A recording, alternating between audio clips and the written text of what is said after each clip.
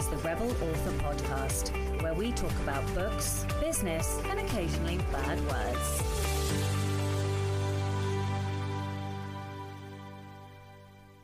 Hello, Rebels, and welcome to episode 25 of The Black Herron.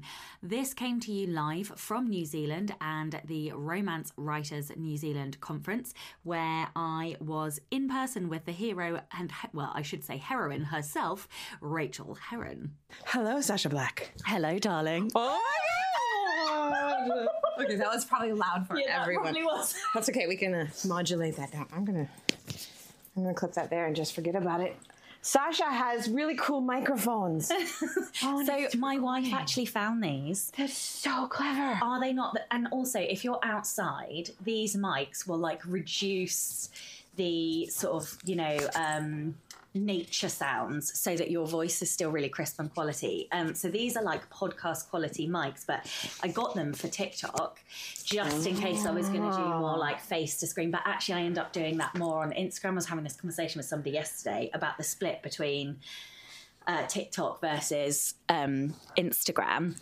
And anyway, my wife found these, and they weren't even that much money, like 150 quid or something. I love them. They're amazing, and two of us. I love them, and we're just like looking at each other. I know. We'll keep looking at the screen. Yeah, we are just checking that it's recording because we are in person. We're in the same room, in the same country. It's wild. In the same world. And also it just feels like we've been hanging out forever. Like, I know. It doesn't even feel real though, does it? Like I feel like I'm having an out-of-body experience, which might be because you just made me so laugh I nearly passed out. Like literally, listeners, dear listener, I nearly passed out. We will not say what we were doing. No, but I saw stars. I don't think I've ever laughed that hard. I was worried I was going to pop a vein. We had been asked to do something that I did not want to do, and I told Sasha that I would rather have vanilla sex with a man. And I nearly popped a vein laughing. Oh, dear. All right, so we are in Christchurch. We are at Romance Writers of NZ. And at the conference, and we promised an IRL like Black Herron, and it's here now, and it's so weird. And in typical fashion, we have no idea when we were going to do this, and it just what worked we're out. Talk about. Yeah, not even a clue. It doesn't matter. No, exactly. But we have been asked for this. Yes, I know people are waiting, so we knew it was needed. Yes. So this will be coming to you a little bit late, and that's fine. And so tell me, Sasha Black, how has your trip been? We met up in Wellington and had dinner. And that was so gorgeous. And I got to meet your wonderful wife and your incredible son, who is all that. Oh, thanks. I'm very proud of him. He's a very bright, very polite boy, and I do feel very lucky. We do have some issues with influence because he likes to be liked, he wants to be popular, and so he will bend the knee to others, which obviously I'm trying to beat out of him. No, I'm kidding. But yeah, so we would, and probably I have some people-pleasing tendencies that he may have picked up. So we are trying to do what we can to eradicate that. But other than that, I am so proud of him. He's so into the moment and so smart and so funny, and I love that he asked you questions and things. We could have talked to him all night, honestly. Honestly, Lala and I were talking about that later. We just could have been just us and him. Well, Lala was on the danger point line because she games. If he had have realised that had been it, that would have monopolised the conversation. We had a gorgeous dinner, and so give us a little bit of the highlights of what you've been doing. I don't even know where to begin. It has been so. Okay, this is the bit that everybody will like. I did not open my laptop for 3 weeks, and I'm not even joking. No word of a lie. I didn't even take it out of my rucksack. I am so proud of myself, but also think it might be symptomatic of how crispy burnt too toasty. I was a little bit of burnout. Yeah, I don't think any of your listeners will be that surprised. No. You're not a cryptic tome. No, yeah, I may have been in a bit of denial about that. I really struggle to see the burnout. Well, I mean, that's an interesting point, though, because burnout is painful and you like pain. Yeah. Yeah. So how could you see it? Yeah. I think maybe other people identify it more quickly because they're like, no, this hurts. I would like to stop. And you're like, it hurts. So go harder. Yeah. Exactly. Yeah, like I enjoy the burn. Yeah. I just have to be really careful that I don't get too burnt. Mm-hmm. And that is a very fine line. And actually, often I need other people to tell me. And then I need to be able to say no. So they have to say it early enough. Right, because you need to tell them how wrong they are. Yeah. And then it sneaks into the back of your mind. And then one day it goes, could they be a tiny bit right? They're 99% wrong. Yeah, 99%. Could they be 1% right? So have you had any feelings about not writing for 3 weeks? Any guilt or like desire? Or has it just been like shut off? That part of your brain is shut off? It has been one of the weirdest experiences of my life because I literally, so when I think, I don't know if I mentioned this to you already, but when we go on holiday, normally we're by a pool. So we do nothing, which means my brain then has space to do everything. Right? Oh, right. Whereas here, all we have done is do physically. Mm-hmm. And so my brain has been possibly the most quiet it has ever been. And so I haven't had a single bloody thought in my head, which has been so weird for somebody whose brain is so busy. Like, it was the brain rest that I needed, if not, it wasn't really the physical rest I needed, but it was the brain rest I needed. Oh, that is so good. And it's so good for your brain. We did the Abel Tasman walk last year. And so 5 days out in wilderness. And I thought that I would go and I would have all of this time to like meditate and have deep thoughts while we were walking and have really big epiphanies and have things, go off in my brain. Oh, I wrote about this in Unstuck.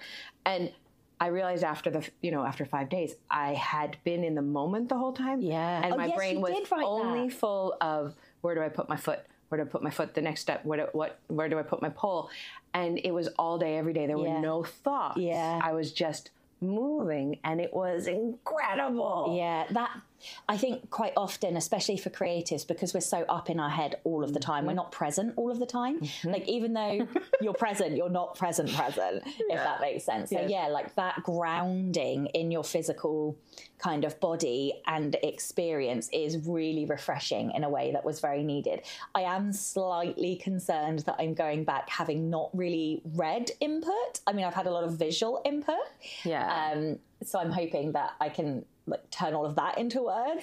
I think that's grist for the mill. That's all input. The brain is going to be ready. You're doing exactly right. Yeah. So go on. What are your favorite things that you've seen so far? Oh my God, everything. This is honestly one of the most beautiful countries I think I've ever visited. And it's extraordinarily hard to choose one thing. Possibly my two favourites were Milford Sound. Oh, I was so excited you were going there. God, it was like the edge of the earth meets paradise. What was the weather like that day? Because it's always rainy there. It's raining like 300 days a year. Yeah, it was sunny. So I mean, bitch. I know. Everybody's like, there are two. I haven't even seen the top of the hill. Oh my God, it was crystal clear, not a fucking cloud in the sky. It was unbelievable. Actually, tell a lie. There was like the occasional sort of wisp around the top of a mountain. So yeah, we got to see all of the fjords. The downside of all that sun is that the waterfalls aren't at their highest glory, and they did kind of say that, but we still got to see 4. So I was like, you know what, that's fine. And we also got to see a penguin, which I was delighted about. Lala will actually kill you in your sleep now because her goal is to see a penguin. I've seen them swimming in the water, and she's never seen one. Oh my God. They were so cute. They had like these little funny ruffly things on their head. They were adorable. I'm trying to think what else. I think we saw a seal as well there. Yeah. But yeah, the penguins were like astonishing. So it was just wonderful. And the other one was the Dark Sky project. So we got to go and see like the Milky Way, and oh my God, I can't believe how good iPhone photos were. I was astonished. So that was wonderful and made me feel really small and insignificant. And I love that feeling. I love that feeling. In fact, that's what New Zealand has done the whole trip. I just feel tiny, insignificant, like meaningless human, but in the best way possible. It's a good place to practice that feeling because we're just so far removed from everywhere else. We're so far away. Yeah. And I mean, when you think about the Milky Way, you're looking at that axis that we're all, like you're looking through all of those stars and it's incredible. And we're in it 100,000 years ago in the past as well. It's just like when people start talking about space and what you're looking at, you just like my brain sort of melts out of my ears. But like I love it, and I love like almost that philosophical feeling that you get looking at the stars and what does it all mean, who fucking knows. It's my favorite way to fall asleep right now is listening to books on space. I'm listening to one on black holes right now. Oh wow. So I have so much knowledge that I can't access, but it's all in my brain because I listen to it as I fall asleep, and it makes me just feel so soothed. Okay, I'm gonna want some recommendations. It's really good. You have to tell me some books. Okay, so but you have been doing a little TikTok while you're here, so that's the only business you've been doing, right? Yes. TikTok, and probably looking at email. No, I have not looked at email other than if Petra, who's dealing with my inbox, has sent me something, because it's usually that I have to deal with. But I've done it from my phone and not my laptop. So I genuinely did not open my laptop. Also, my laptop's fucked anyway because because I outsourced everything, I moved to a different email system and it's not syncing on my laptop. So even if I'd wanted to handle email, I couldn't anyway. So it was one of those perfectly serendipitous, like, forcing me to actually have a break. Oh, that's wonderful. And now you are entering work mode because you are here as a personality. Yeah. You are here as a keynote. You are here as amazing. Oh, can't wait to hear. You're keynoting, you're teaching, you're on a panel, I think. Yeah, sex panel. Yeah, sex panel. Of course you are. I'm most excited for that, I think. It's the keynote thing is, I always forget how anxious I get. Like I was kind of going through it the other night, and it's really difficult because the keynote they specifically asked for was my journey. And because obviously I delivered a keynote in Vegas on my journey, in my brain, I'm like, no, we must always deliver new content. It always has to be, like fresh and blah, blah, blah. And actually I can't change my past. So what's lovely though, is that they asked me to do this before I blew up.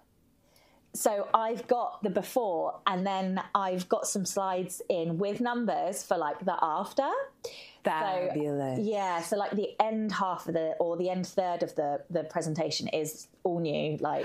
And you have to remember is that we are people who like stories, and even if there was a person who has heard you every single time you've ever talked about your journey, that person is still going to be on the edge of her seat going, oh, I can't wait to hear this part. Oh, she's going to get to this part where she talks about the blank, and I know about it. Yeah. People love that. Oh, well, I loved Unstuck, I have to say, because I read it in one go on the plane. I literally devoured it, and I have never been so invested in somebody's warmth. Like, I was like, it's so funny because obviously you're the protagonist in it, but Lala's such a huge character, and it's just so clear how much you love her in the book. So I was like so fucking invested in the warmth, or her warmth, moving to New Zealand. So for everybody listening, Lala didn't want to get cold. Yeah, so literally warmth. We're not talking about her like warm fuzzies. We're talking about her terror of being cold. Yeah. And so when our heater went out and we had that like polar vortex a few months ago, now you understand. Yeah, I was like, oh no, she's warm. Yeah, because it was like one of the caveats of moving. Yeah. I loved it. I had 100,000 fears, and she had one. And it was literally, it's the only one she could think of. Oh. I was being cold. So I also loved how honest and truthful you were in it, and in like a flawed way, in the way that you'd approached her fear first, and then you were like, actually no, I need to give credit to this and like handle it. And I was just like, oh, that just made me love you even more, because I was like, I love the raw vulnerability and like honesty in it as well. That's what I love about memoirs, that I get to like be real. But that is one of my biggest flaws, is that I mean, I have a ton of them, but like when I always react to things the wrong way first, and she's annoyingly most often right about the wrong ways I'm approaching things. Yeah, it's so annoying, isn't it? Chloe is exactly the same. She's always fucking right, and I'm just like, it's so annoying. That they're right. I know. I feel your pain. But usually I do react in a way that is not appropriate, or my brain goes too fast and I already have the answer and I don't want to discuss an answer with her that she might have an answer to something because I've already figured it out. Yeah. And, that can cause real problems. And I do talk about that in the book. Is it just... But that's one of the wonderful parts of it. So, I loved it. Thanks for reading it. And then that must have been fun just to meet her, too. Yeah, to see her. Exactly. Yeah, it was. And I was like, when you talked about being in the room for like 24 hours a day, I just don't know how you did it. I think I would have lost my mind. Oh, the windows didn't even open. The window was smaller than this little one here, and the window would not open. And the heater was stuck on. Oh my God. Yeah. Okay, so we are at a conference. Yes. What are your best conference tips for introverts? Because obviously a lot of authors are introverts. I have this new revelation on this particular trip because the last time I went to a conference was this conference 2 years ago. I haven't done conferences for a while. And that time I was the keynote. And I think I did the keynote and I did 2 workshops and a panel. And I felt an incredible obligation to always be like out and chatting and all of the other presenters and meeting everybody and having a great time. And I literally made myself so ill that I spent the next 3 days in bed vomiting. Like I was so ill afterwards. And this time I just realized that is not sustainable. And here's the thing I realized last night. Nobody cares where the fuck I am. Even if I was the keynote, nobody cares. Because if you are not in eyesight, everyone, if they think of you, which they probably won't, if they think of you, they will think you're out doing something else that is important. Instead, last night, I was in here by 7:30 and I took a tub. I had the best bath. I read a book. I've got so much business, exciting things going on in my head. I read a business book and then I got my brain all sauced up because I'm feeling businessy in my head. And I'm taking breaks whenever the hell I want them and nobody will notice where I am or where I am not. I always have the FOMO. Like, if I'm not at the cocktail party, well, then what am I going to be missing? I'm not going to. Are you not going tonight? No. I just made up my mind as you said it. I might go for like 15 minutes. Yeah. And then get out. But the noise really overwhelms me. I'm happy to talk to lots of people and have lots of conversations. But as soon as the noise reaches a certain decibel, I get super stressed. I didn't bring loops. Allie has an extra pair of loops I might borrow. But I forgot mine. Yeah, I don't know. So that's my thing is I am hiding whenever, not even hiding. I've paid for this. This is my time. I'm having incredible revelations. Oh, yeah, tell me about those. They sound amazing. I just had this thing happen last night. I'm like, I want to write these, the fix books, that we've talked about. And starting with the one that's called The Fix, which is the sobriety book, which I'm almost done. Well, I'm in the middle of revising for the last time. And then the smaller fix books, because I want to do a series, and I'm not interested in fiction right now. And I'm 52 years old, and my superpower, I have 2 superpowers. One is input, number 1 input, collation. Like I am a collator of information. And my second superpower is encouragement/comfort. So all of the fix books I want to write, they're all clickbait. And I'm going to lean into that clickbait because the clickbait is, yes, you want the fix for this thing, but you're also exactly where you should be right now. How do you embrace that? How do you get comfortable with the discomfort and moving into a place that might make you feel more authentically you in whatever it is, whether it is money or relationships or whatever, or your body or any of these things. What do you think? I am obsessed already. And the reason that I'm obsessed is to do with my keynote. Stop it. I'm not even joking. So the whole point of my keynote is to be more you, because that is my journey. Like, I was definitely not me for a really, really long time. I was what I thought everybody else wanted. And the more I have lent into me, the more success I've had. So like I have a whole slide where I list out the things that people have said negative to me. Yes. And then I have turned them into positive TikToks, and almost all of them have gone viral. And I'm not even fucking joking. Can you give me an example? Yeah. So somebody was like, why do you always talk about lesbian straps, for example? Sorry, listeners, I had to go straight for the money shot, didn't I? Anyway, so I put that on TikTok, basically like, when you're looking for the lesbian strap or whatever scene. And I think pretty much all of them have gone viral. Or somebody said that I fetishized lesbians. So I then basically took the most spicy scenes I could and put them all over TikTok. They went viral. Yes. And then things like so the irony is that obviously, like, I was told not to do this because lesbian romance just is such a small niche. You're never going to you might make some money, but you're not going to make big money. And so I sort of told that story on TikTok, and that was the first one that then went viral. And then funnily enough, about 2 weeks ago, I did a different version of that on Instagram, and that's gone viral. So I'm like, whenever people tell you no, whenever people pick at you, something that is really personal and unique to you, that's the fucking thing you need to lean into. That is exactly what I came to last night. My biggest problem with close personal relationships, like with Lala, is I show love by listing all of the ways I know how to do whatever we are doing a little bit better. I can optimize it this way. This will feel better. This will be more interesting. And then this will be actually more, this will save time, motion, energy. And you don't maximize it, right? It's in the top 12, I think. Yeah. But it's the number one input. It's like I have learned everything about everything I have ever been interested in. And then I can tell all of the different ways that might work for you. And the wife doesn't want that because she's a rebel. She's a rebel. She's a pusher against her.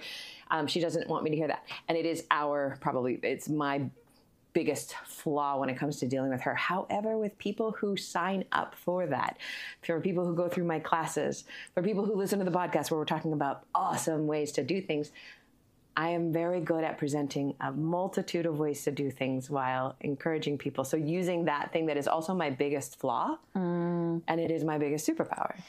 I think we all need to, like, as creatives, we need to find the thing about us that is the most polarizing. When you find that thing, you lean the fuck in. The most polarizing and the most brain enjoyable. Right. And let's talk about Jo, right? Because that is what she has done. Joanna, our darling, we love you.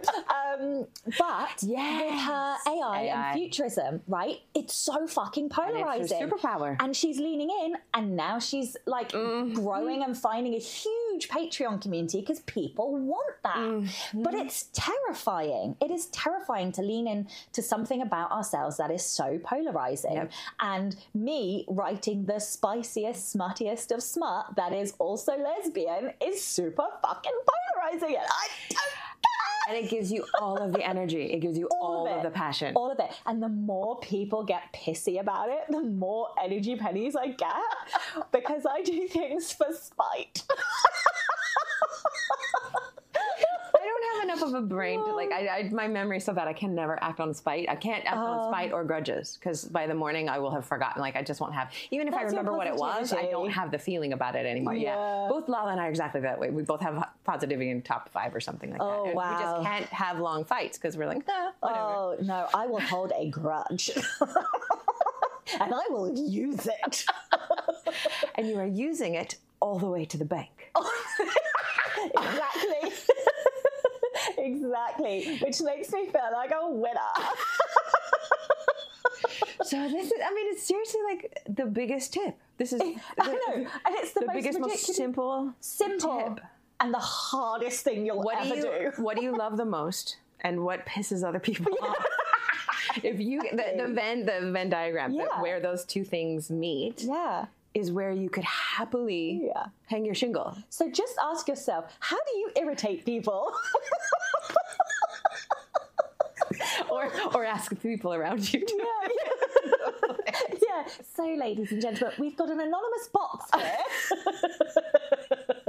But it is true. Like, if you look at, what any famous, successful, or kind of person out there, you will be able to identify like the one thing that they do, and people will either love it or they'll hate it or they'll have an opinion, because I don't remember who has that quote, indifference is like the biggest as long as they're not indifferent, if they love me, hate me, just don't be indifferent or whatever. Yes, exactly, that one. And I really feel as creators and writers that is the most important thing above anything else. Because the thing is as well, once you've done that and you've found it and you've put it into your books, put it into your marketing. And that's the thing that people often don't do. They're like, they've done it in their books, but they don't then do it in their fucking marketing. My brain is exploding right now, because you are exactly right. That's the only reason I'm having success. Yeah. Because I am putting the most polarizing shit I can think of onto social media. Yeah.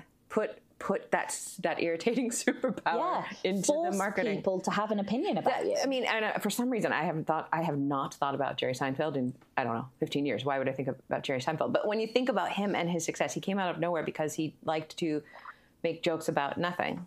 And then he had a whole show that was about nothing, just people talking about their shopping list or whatever. And when people talk about him still, they say, he was the guy that made comedy out of nothing. Like that was his marketing shtick. They didn't say, oh, Jerry Seinfeld, what a funny guy. Oh, I got to go see him. He's so funny. They said, what? How is he talking about shopping bags? And I'm laughing. Like that was his marketing. Yeah, because it was unique and different. Did we just crack the code?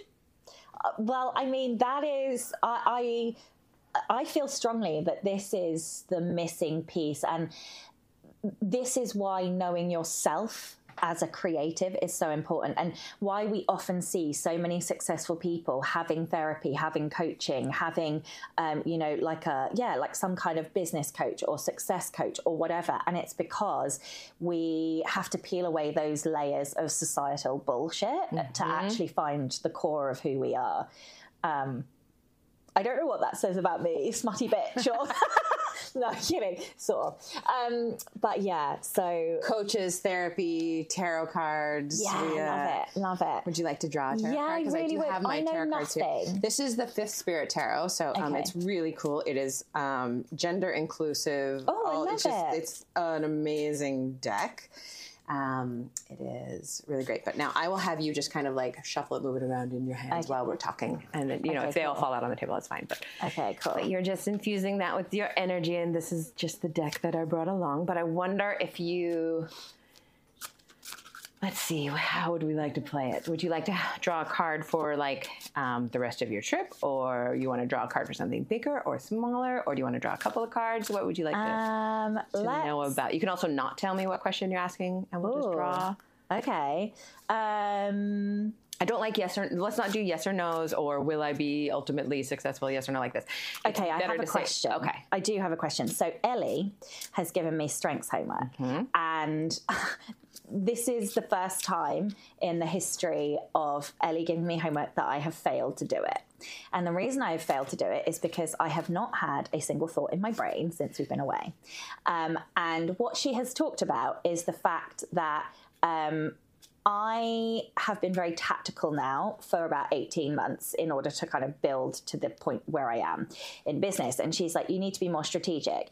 And me just picking which series is next or which book is next is a tactical choice. And so she's like, your timelines are activator long. And I'm like, oh, fuck you. Okay, that's true. What does that mean? What does that mean? So like, activator basically has very short. We're like, everything needs to be yesterday. Activator is the starter. Immediate. I want it now. It needs to be right this second. And so I struggle to see much more than, I have like a dream and a goal and a trajectory, but like realistically, I'm struggling to see much more than 3 to 6 months ahead, a year ahead.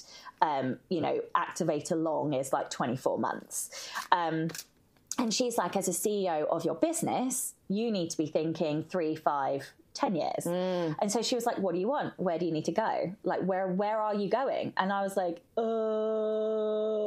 So a good question to ask for something like that might be, what should I be aware of in 5 years? Or what should I be aware of in 10 years? What is advice for 3 years or whatever, what we could do? We could do 3, 5, 10, or Okay, that's interesting. Yeah, I sort of have a couple of different ideas about what I should be doing, and I'm not really sure. So that would be very interesting. Let's do that. Okay. What do I do now? So I'm holding the cards. Put them down on the desk. Everybody does it differently, but use your left hand. Okay. And then cut the deck. Oh. Yep, perfect. And then we'll just put that on top. And now your part is done. How many questions do you have in mind?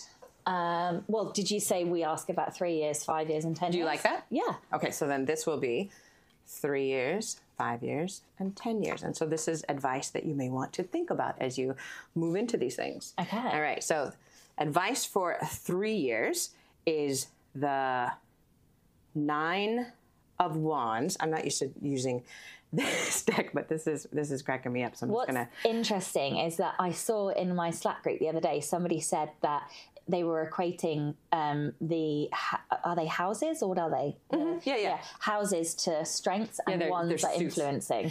Wands are power and energy and desire, and the 9 of Wands is all about stamina and perseverance. And so this is 3 years. So for the next 3 years, that's for the 3 years you're going to be persevering, basically refusing to take no for an answer. I'm just looking at one of the things I frequently look on in the traditional Rider-Waite deck, Rider-Waite-Smith deck.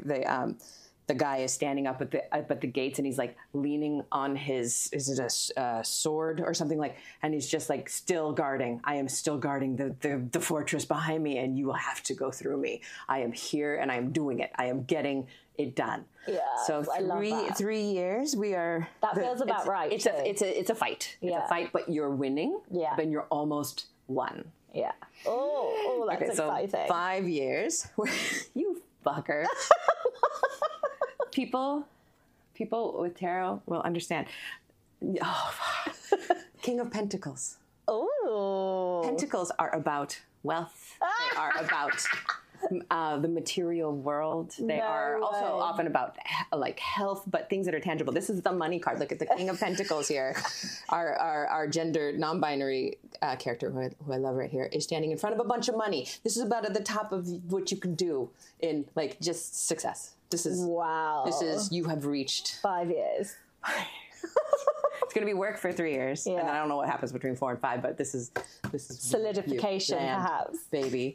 So Emmett, oh my God, that is hilarious. Let's see what else. Let's see what else, King, because I always like to look at what other people say too, so I don't have to remember everything. But you are adept, you are steady, and you basically have everything. People rely on you. You're in charge of all of your actions and in all of the things that you have earned. And wow, what a card. All right, and then advice or something to keep in mind for 10 years from now. Oh, this is gorgeous. 6 of Cups, which is it's like the playful, childlike card. How do you want to remember where you came from and honor that? Let's see. It's childhood, it's goodwill, it's fun, it's innocence, it's Well, and do you know what's interesting? Wow. In 10 years, my son will be an adult.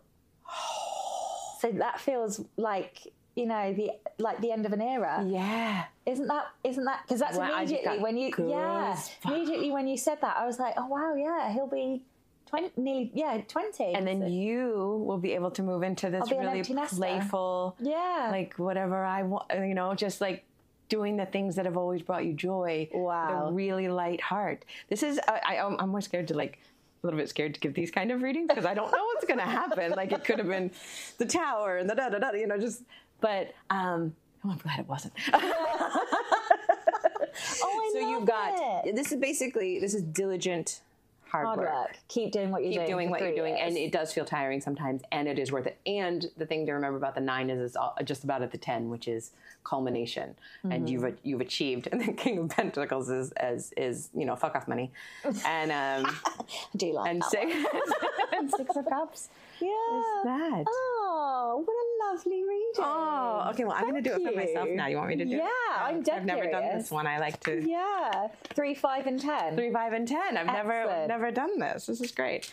All right, I'll give it a good shuffle. You vamp for a minute while I do that. Yeah, okay. So I suppose The other thing we could talk about is the fact that we are coming into the last kind of, I don't want to say trimester, but like trimester of the year, like third of the year. Yeah. If you know what I mean. Yep. So do you have like big plans, or are you in a period of change? Like, I always find conferences tend to elicit like some kind of change in the plan. This one just, I think I am. I also started reading. I really like, I don't know how to say his last name, Mike Michalowicz, I think it is. Yeah, Profit First, he did. I love Profit First, and I run my business on Profit First. And I've been listening to his podcast with AJ Harper, who wrote Write a Must Read, which is for people who write prescriptive nonfiction, is a must read. If you're fiction or maybe some memoir, it's not really for you. But the books that I want to write, she's amazing, and they have a podcast. And so last night I started reading Fix It First, and I realized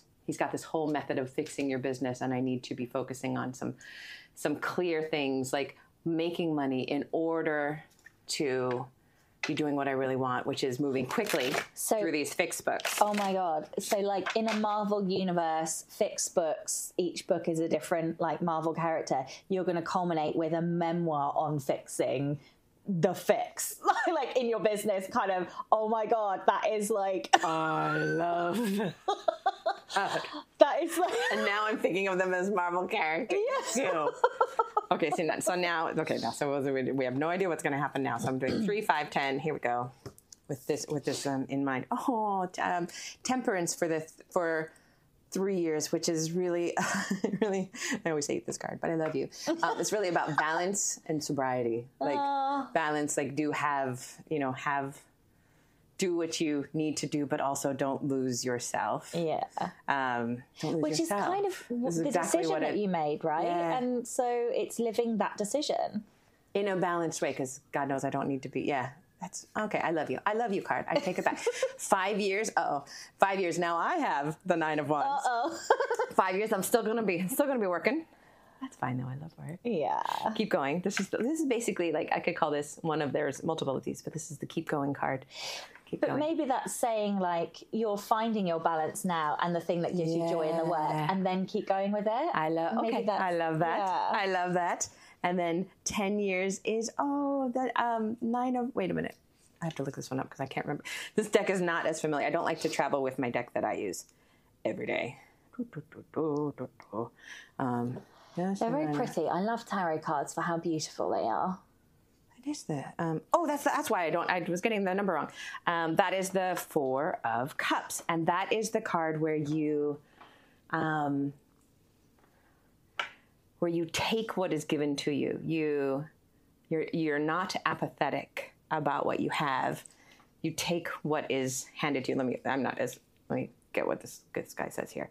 So like gratitude. You go within. You're looking within, and it is about gratitude. It is about like, don't look so inward. Don't go up your own ass, basically, and get so inward that you forget what is also being given to you. I love that. Right, so I'm not seeing like you're going to make all the money in the world, Rachel Herron, but they're beautiful cards. They are beautiful. Why am I not surprised that you got? You're going to make all the money. I do like money, and I do feel like money likes me. My wife and I always have this joke and she gets quite irritated with it because I'm a really good manifester, and like if we need something or like there's some kind of, but there has to be an actual figure attached to it.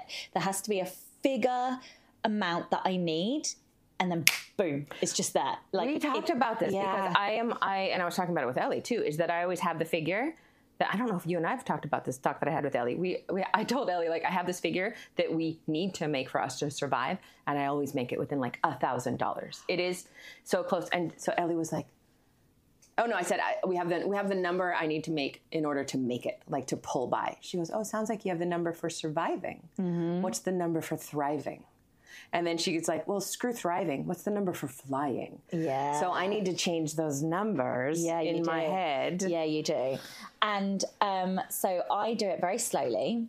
And I have had, here's 3 times this has happened. Okay.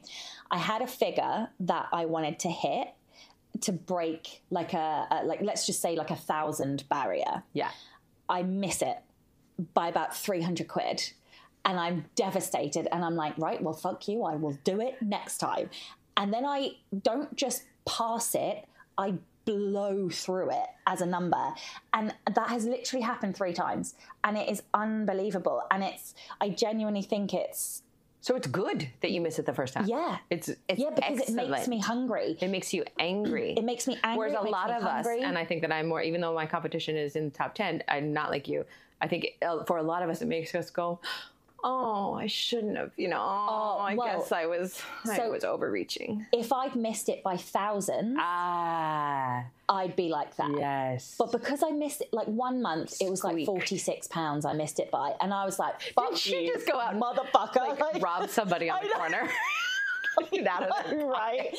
I'm like, you're just taking the piss. This is just a test to see how much I want it.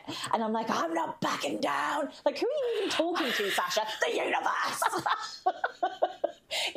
But like, because I miss it by like pennies, I'm like, you are just... Anyway, and then I end up blowing right past it. And that's what happened this last month as well. So I will be sharing the figures in the keynote. Yay. Yeah. Actually, let's do this because there is one particular figure that is astonishing. So last January, so for caveats, I'm a wide author. Book sales are not the only money that I make. Last January, I was in transition. So I had... This last January of 2024. 2023. Oh, 2023. Okay, 2023. Yeah. I had stopped writing nonfiction. Mm-hmm. I had thrown everything into writing fiction, but I hadn't yet published because I published in February 2023. So I had seen a rapid decrease in income and I was not making enough to live off my books. So I made just under £1,000 on Amazon in total. And of that, I can't remember the exact percentages because it's on the slide, but it's something like 1.2% was fiction. So like 13 quid. Yeah. Right. Now, Rachel knows the punchline that's coming. Okay. So all of that £1,000 was basically non-fiction. Today, well, let's talk about July 2024. So 17 months later, I made on Amazon alone £19,355 in British pounds. That was a high five you just heard because we're in the same room. Of which...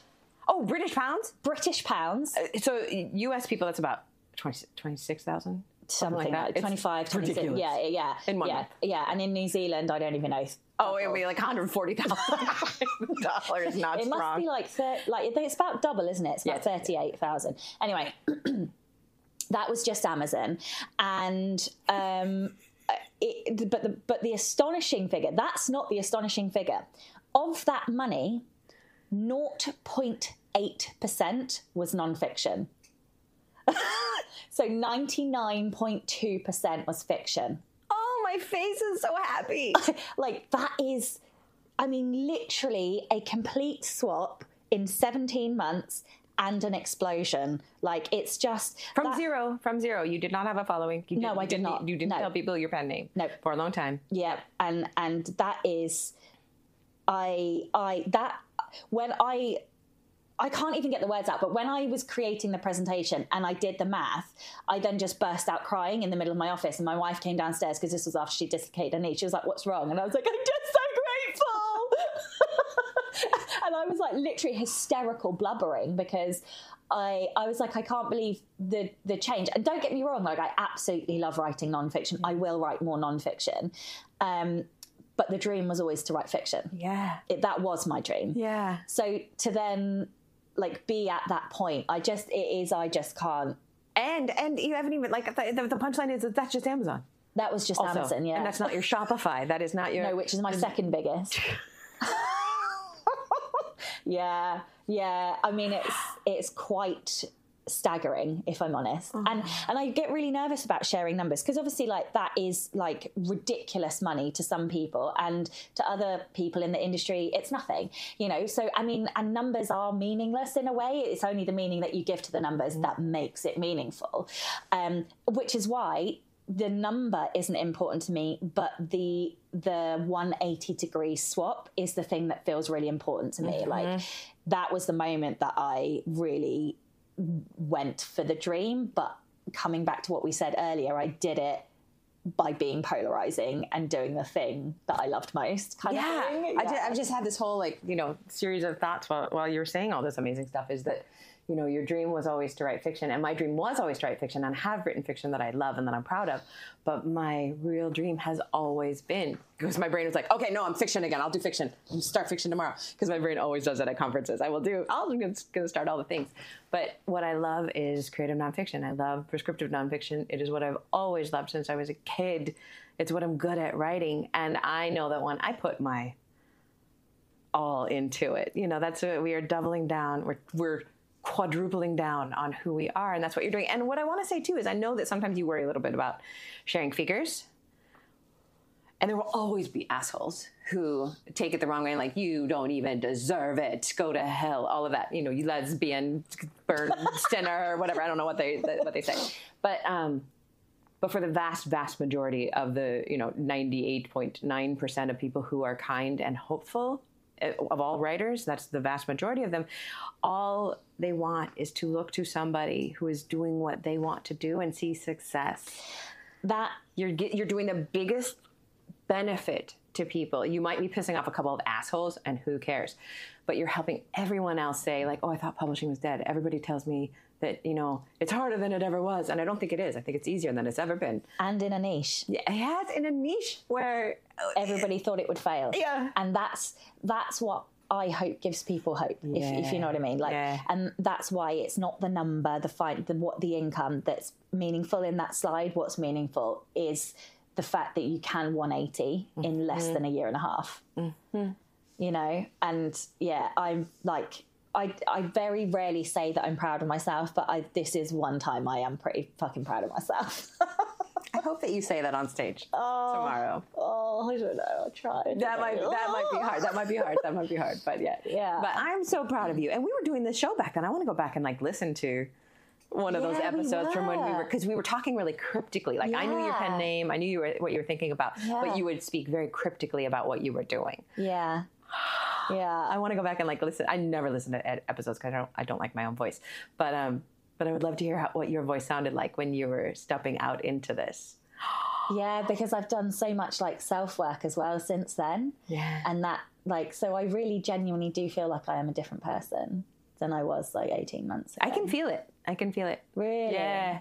Yeah. I mean, you were already amazing, but you really are centered and you know yourself. Yeah. Like before, I think, burnout was a terror for you. Now you're like, oh, maybe I was in a little bit of a burnout, but you know how to get it back. Did I tell you the Ellie miracle thing that she shared with me this last time? You know how she always gives those big truth bombs? Yeah. So this is our coach that we share.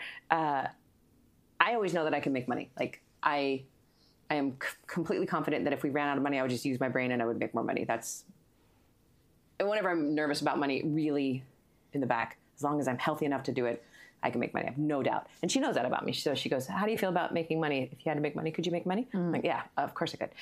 And she says, but I was talking about I'm going to be teaching more. How do I manage my energy? How do I do these things? And she said, well, didn't you just tell me that, you by resting, you need more energy? And I was like, what? And she goes, how very dare she? Oh, how very dare indeed. And she said, do you know how to make energy? And I was like, I do. Oh, I do. Because I had confessed to her that sometimes when I am worn out, I have to go to bed and literally, put the earplugs in and just stay. And I was telling her about it as it was a liability. I do hard things and then I have to rest. And she's like, oh, and then you have energy. And it was this revelation. I was like, oh my God, not that I have to make energy. And I'm not calling it resting anymore. I'm calling it energizing. I do not rest. Fucking love. I'm stealing that. Lala walked into the room the other day and I had my like earplugs in and it was completely dark, the middle of the afternoon. And she opened the door. She goes, are you okay? I said, I'm energizing. I'm energized. Get the fuck out. And it was so good. And now I know that like if I'm worried about energy management, I don't have to worry about it anymore. I know how to make the energy that I need. And it was such a relief. Yeah. You know? Yeah. It's really difficult to admit that you do actually know how to do it. Like, funny enough, I had a conversation with Chloe on this trip, and I said to her, so I'm going to need 2 holidays every year. She was like, I don't want 2 holidays. And I was like, well, I'm going to need 2 because I burned too hot and hard not to have 2. Yeah. And I'm not 20 anymore. And that has been the most horrendous realization. I legitimately do not have as much energy as I had at 20, and I fucking hate it. Well, that's what I was having this last night, this revelation last night. It was a come to Jesus. It was like, I have all these books I need to write. I'm 52 years old, and I'm not I am a fast writer in terms of quickness, but I'm not a fast producer of books. I've proven that. What am I waiting till I'm 65 to get these books out? I got the energy now. Yeah. Let's do it. I don't have time, and I feel like I've just like... Yeah. Like, and also it's your choice how you expend that energy. Yes. You get to choose how you put your pennies in the slot machine. Nobody else can choose that for you. And how I get them back and how I don't tell anybody where I am in the conference. I just kind of lay in the bed and do read Black Herron episodes. Secretly behind the doors. This was the best episode. I know. Oh, wait, but I should ask you, what are you doing for like the end of the year? The last trimester? Well... I don't really know. So the 2 things I do know is that I'm finishing the 3rd book in the Vampire Trilogy and I'm running a Kickstarter. I do know those 2 things. We've got the Kickstarter launch date. I really want to write more books, and I kind of have 2 series ideas that will all be in the same world, interconnected everything, because everybody loves that. But I don't really know. I don't know. And that is a very odd position for me to be in. Yeah. I will need to go home and plan. Yeah. And I think I'm going to have some serious conversations with Ellie because I do need to continue what I'm doing to earn money. Hello, thank you, cards, for reiterating that. But I do think I also need to put in place some longer term things. So we have transitions because September next year, Atlas goes to high school. And that's going to shift the amount of time that I have. It's going to shift kind of the structure and dynamic of the day. We've got Chloe doing longer working days and stuff. So I think we kind of, I need to plan the tactical work I'm going to do, but also plan bigger things. Okay, so that will be a good place to go the next time we talk at the end of the month, because we're already a week into the month now. Yeah. And so at the end, we'll talk about, you'll be home, you'll have some plans. And I'm going to do some actual, planning of what I want. And I just realized maybe we should come back to 3, 5, and 10. Okay, I have to take this back. I read this wrong because I'm not used to this deck, and this look like cups to me. These are wands. Those are obviously wands. These are flames. This is the 4 of wands. So in 10 years, this is the freedom, celebration, and excitement card. Oh, shut up. I was like, is that the 4 of wands? It's just hard. It's hard to read. Yes, celebration. This is the one where everyone is celebrating, like under this big, like it's out in the garden. It's claiming self-determination, letting go of limitations. Oh my God. Thrills. It means freedom. Okay, give me another. That is incredible. You give a good lesbian high five. Because you know what? Straight women, let's do a straight women high five.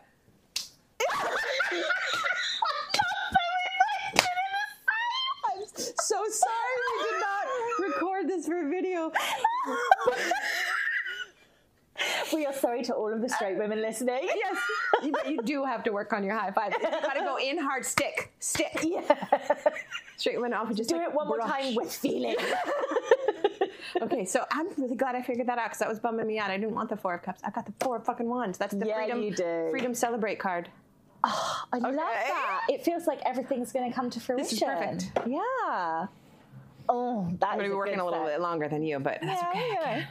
Oh, thank you, my friend. I love this. So I wish we could do them all in person. They're going to hear the hug. They're going to hear the hug. It got loud. Okay, here we go. Don't forget to tune in and subscribe on your podcatcher.